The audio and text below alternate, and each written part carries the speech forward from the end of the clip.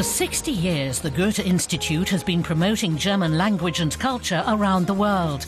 This week, our summer series, Globetrotting with Goethe, takes us to a gallery in New York's most creative quarter.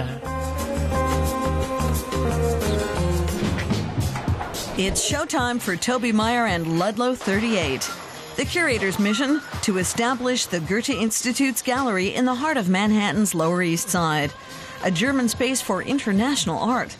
It's just 55 square meters in size. Right now, it's full of exhibits from China, an exhibition on the new Chinese working class.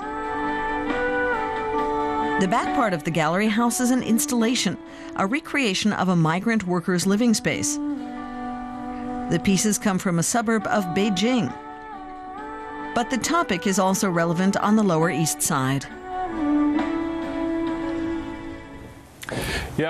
Of course, we're right in the middle of Chinatown with a large Chinese immigrant population. And that's what we want to address directly in our exhibition project. And there are a lot of people here who might be interested.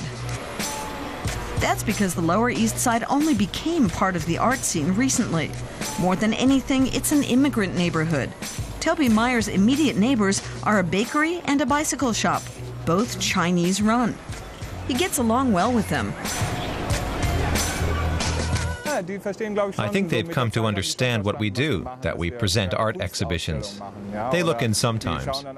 Most people look into the windows, and sometimes they also come into the gallery. I think it's important to have a friendly relationship with your neighbors, and I think we've done that very well. That's also true of Maier's contact to the art scene. Brazilian artist Karin Schneider was one of the first to discover this neighborhood. Her greatest concern is that it will become gentrified and commercialized, like Soho and Chelsea. 2005, 2006, we had like very few spaces that were producing, developing their work on the Lower Side, and now we have, I think, around 50 galleries around. It grew a lot, and now it became like a neighborhood in which people really come to see art.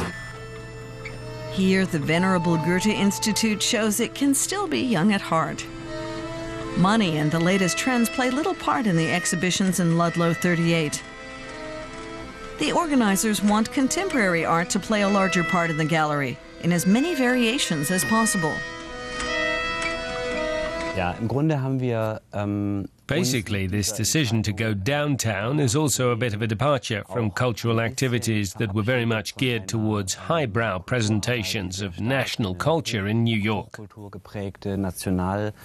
We're trying to present ourselves as a more open, international cultural institution. That succeeded with the current program. Suddenly, Chinese media have become interested in the gallery. Tobi Maier has caught the spirit of the area, awakening curiosity while remaining nonconformist in his approach. On the Lower East Side, mainstream is frowned upon. Subculture is sexy. That provides fertile soil for galleries. They're springing up like weeds. The challenge for the Goethe Institute and Tobi Maier is to make Ludlow 38 stand out from the crowd. The best publicity is word of mouth, and I think that over the years we've developed a unique selling point, because we show artists who aren't often seen in the commercial galleries or museums, but who have had outstanding exhibitions at other venues.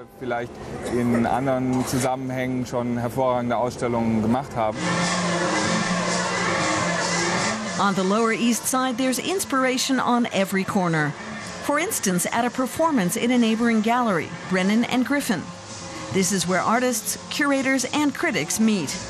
New York never sleeps, and that's especially true of the art scene. Tobi Maier isn't here just to watch the show. Networking is an important part of his job. The first commandment in the microcosm of the Lower East Side is always remain a topic of discussion. In Manhattan as a whole, some 1,500 art galleries vie for attention. There's no exact figure. The selection is constantly growing and changing. Just like Tobi Maier. He's been on the road for Ludlow 38 for 3 years. A long time for him, but the city and the conditions couldn't be better. There's no better job in New York than being a curator. We have an incredible amount of freedom at Ludlow 38. We have fantastic support from the Goethe Institute. We're free to develop and don't have to satisfy any commercial interests, and that alone is unique.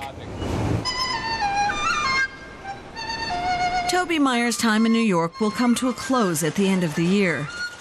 He's leaving the city for the Biennale in Sao Paulo. The curtain is falling, but only for him. The Goethe Institute and Ludlow 38 will remain in the heart of the Lower East Side.